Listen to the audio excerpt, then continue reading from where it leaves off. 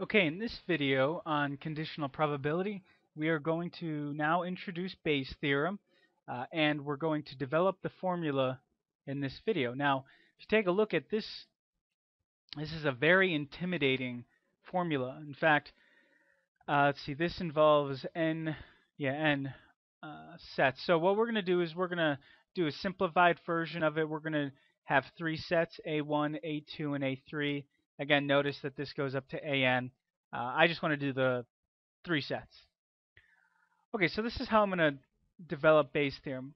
First, going to have a big universal set. Now, one of the conditions for Bayes' theorem requires that you have sets that partition your universal set. And I have A1, A2, and A3 that partition my universal set right here, which I can call U. All right, now partition the set means not only are they mutually exclusive, they have to cover the entire universal set. And then we're going to have the set E. All right, so let's create E. Now E is a set that can overlap some. It doesn't actually have to go over all of them, but I think it's easier if I just have it lay over all three sets. Oops. Let's bring that back. Okay, so this will be E. All right, now I just want to label some stuff here, just so we are familiar with it. This region right here, that is A1 and E. All right, this region right here, that is A2 and E. And then this region, A3 and E. All right, so let me shade an E.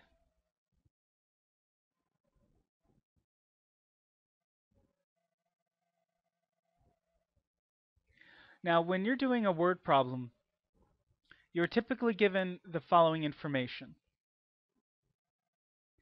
All right.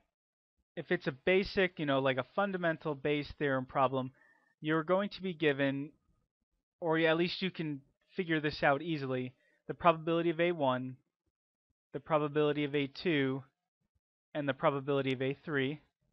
All right. Whether you're given all three of them or you're given one and you have to figure out the other ones, but you're typically given these. And then you're also given the probability of E given A1, the probability of E given A2, and then the probability of E given A3. So these are typically given to you. All right then. Now what Bayes' theorem does is, okay, sorry for the phone call. I am back. Now Bayes' theorem asks the following question, or Bayes' theorem, I shouldn't say that. Bayes' theorem will answer the following question: what is the probability of say A1 given E? Now this is normally not given to us, and Bayes' theorem finds it. Notice, come back up here, Bayes' theorem finds the probability of AI given E. So in this case, like our example, A1 given E. All right, so how's that going to do that? Well, let's see how this formula works. Let's start by writing down what it is we're trying to find. And what we're trying to find, probability of A1, so that's our example, given E. Now, if we use the conditional probability formula, what this is it's the probability of A1 and E divided by the probability of E. Okay, well, if you come down here, what's the probability of E? Well, E is made up of three sections. Okay, this section right here, the one in here, and the one in here. All right, so E is made up of A1 and E plus, I shouldn't really say plus, union, but I'll just say plus for now, A2 and E plus A3 and E. Oops. All right, so the probability of E is going to be the probability of A1 and E plus the probability of A2 and E plus the probability of A3 and E. All right then. Now notice that these do not intersect at all, which is why we're not subtracting off any intersection stuff. All right, so let's rewrite the formula up here as the probability of A1 and E divided by, and those three sets from, or the probability of E, which is made up of those three down at the bottom. So that was A1 and E plus the probability of A2 and E,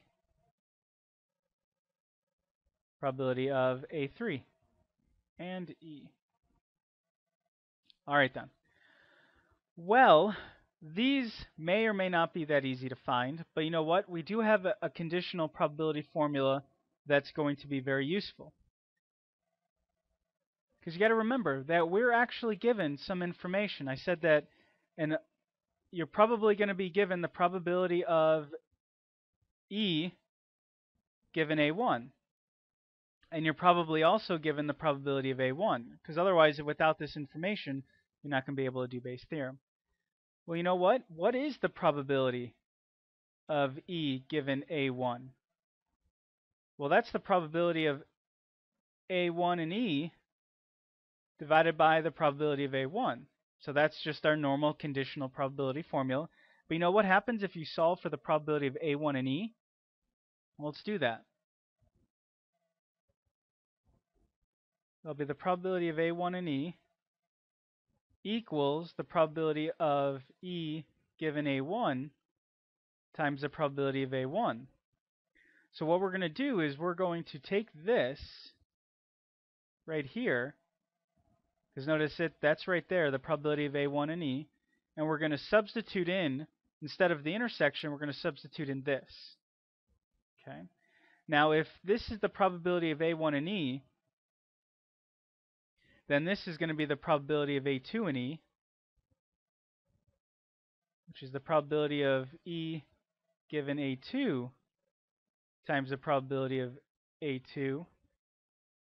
And then we'll have the probability of A3 and E, which equals the probability of E given A3 times the probability of A3.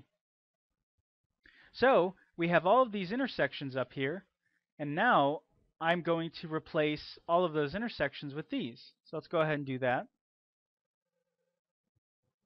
The probability of E1, or I'm sorry, E given A1 times the probability of A1 over, and then the probability of A1, sorry, E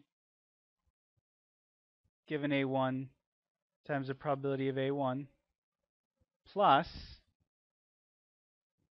probability of E given A2 times the probability of A2 plus, and then the probability of E given A3 times the probability of A3. Now this is Bayes' theorem using 3 sets. Now if you had n sets, then just the denominator would have to go all the way out to n. So hopefully this video helps you understand where Bayes' theorem comes from, and it helps you with the word problems, and maybe gives you a little bit more of appreciation of Bayes' theorem and how important it is to probability. All right, see you in the next video.